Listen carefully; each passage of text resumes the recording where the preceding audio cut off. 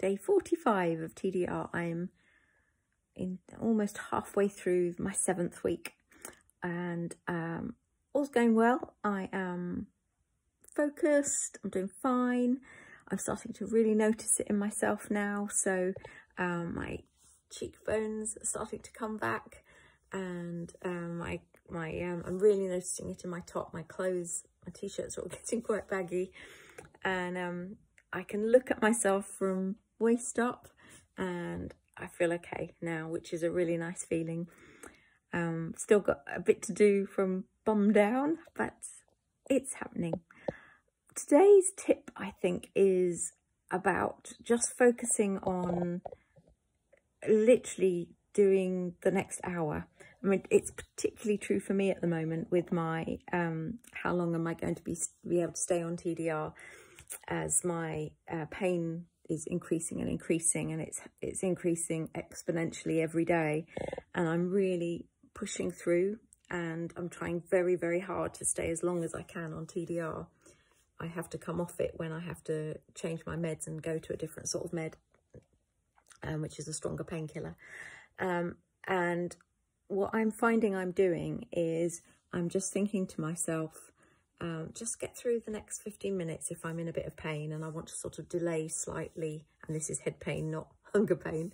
If I want to delay when I have my next set of medication, so that I can string it out throughout the day and hopefully not have to use the stronger meds. And it's exactly the same sort of thing I do with having my products.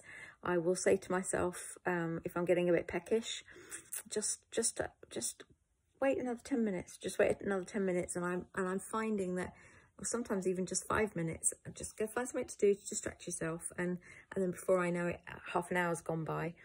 And it's quite a good technique to just focus on just the next however long is going to work for you.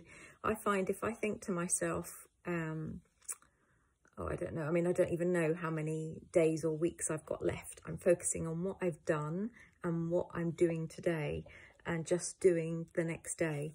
And if I just do that, if I just do the next 5 minutes or the next 10 minutes, then those minutes all add up, and suddenly I've done another day. And that's a really, really helpful way.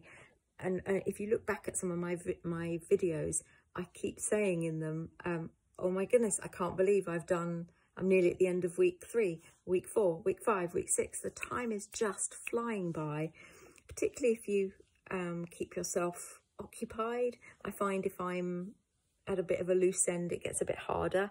But then that would have been a time when I might have turned to the nut box or had a coffee, or and of course I can't do that now. So it's making me do other things, and I'm also trying to do things that aren't exhausting me and tiring myself out, because I think there is quite an easy trap to fall into, that if you're keeping yourself very busy, you end up then getting very, very tired, and wanting to fuel your busyness with more food. So guess what? You get hungrier. So part of keeping occupied as opposed to keeping busy is also, I will do things like I will have a nice relaxing bath, maybe not even at bath time, I might even have it middle of the day, or I will, if I'm at a bit of a loose moment, I've got 15 minutes to spare before I've got to shoot off and pick someone up from somewhere, I'll just open up my Kindle and snuggle up on the sofa and do a bit of reading. So you can keep yourself occupied without food, without exhausting yourself.